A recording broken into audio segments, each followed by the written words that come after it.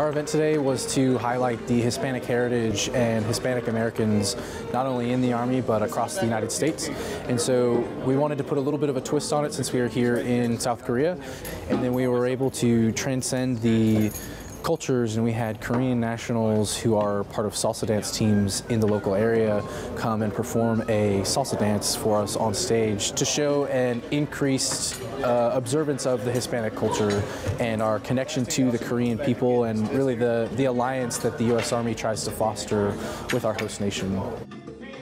Like my mom always told me, just be positive, be yourself, and you're gonna accomplish great things. And that's who we are as Hispanics. We always go, we always fight, and that's why we're here. That's why I'm here. And that's why I'm here representing all the Hispanic brothers and sisters in uniform.